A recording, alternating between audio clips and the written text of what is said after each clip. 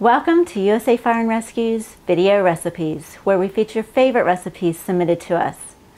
Today I'm making guacamole. Now this recipe has a great flavor, plus it's fast and easy to put together. It uses fresh ingredients to make an amazing guacamole. So let's get started. For this recipe you will need 3 avocados. What you want to do is cut the avocado in half.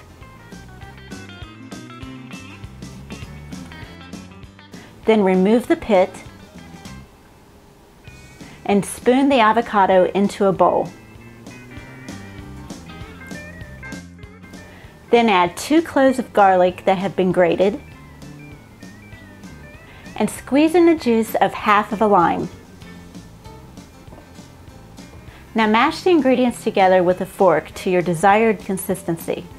Some like it chunkier while others prefer it smoother. Then add 1 medium tomato that's diced and drained, a half of a medium onion diced, a 1/4 of a teaspoon of salt, and the juice from the other half of the lime. Now stir this together.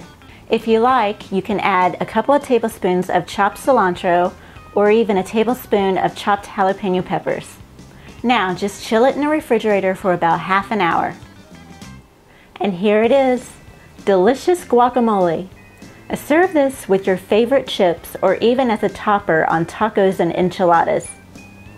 For this recipe and many more, check out the website. Some people like guacamole chunky, while others prefer it smooth.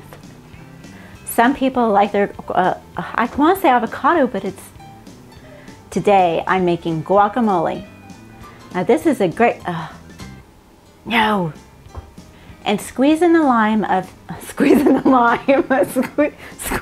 juice of half a lime.